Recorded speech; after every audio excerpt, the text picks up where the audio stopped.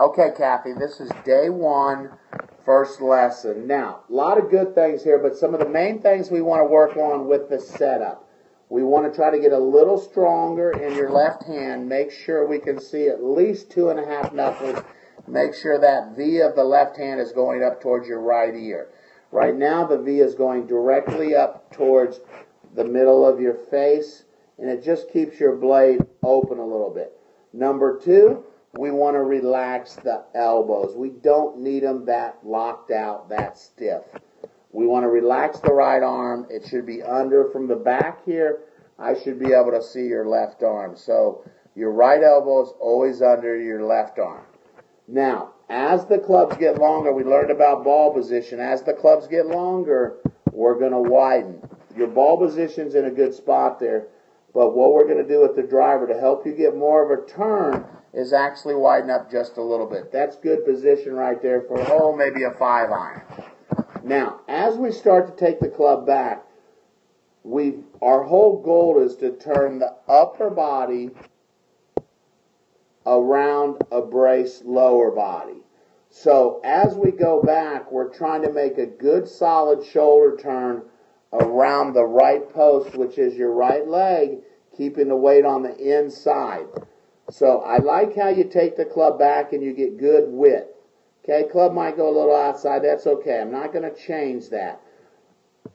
Really good width. Club's in a pretty good position there. But if we look at over on the left, our whole goal is to get our left shoulder over our right thigh.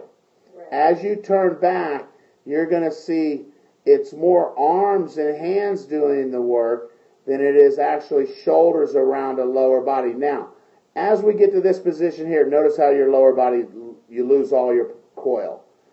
Your lower body's doing more of the work than your upper body.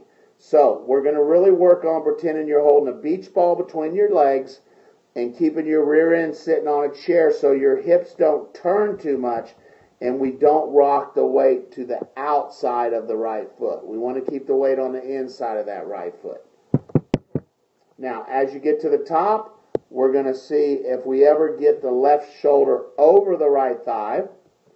So we're going to give you some drills. And right here, you kind of stop. You've only gone back. That left shoulder's really over your left. It never really got out. You do kind of a kick out with the hips, which gives you a false feeling that you made a good turn. Then it's more of a lift to the top. We're going to kind of get away from thinking about what your arms and hands are. You're in a really good position at the top. Okay, nothing wrong with this position. Blade square. Now, what does it look like as we start the downswing? You already told me the lower body's supposed to do it, but if you watch your swing, the first move, there's the top of the swing. The first move coming down is the hands. So we're going to retrain. If we tighten down your hips, they'll want to unwind before the hands unwind, and that will get us a lot more spring and a lot more speed with the club. So instead of the hands doing that first work at the top, we really want to feel the hips. The downswing is this, Kathy. It's a slurn, a slight slide. So your hips, your first move is going to be a slide this way. Then we're going to have this huge turn. So we're really going to, the turn is what's weak. You do a great slide. Look at that. Slid right back into the wall, but now look how your club's totally released. So what we call that is an early release. We've lost all our energy.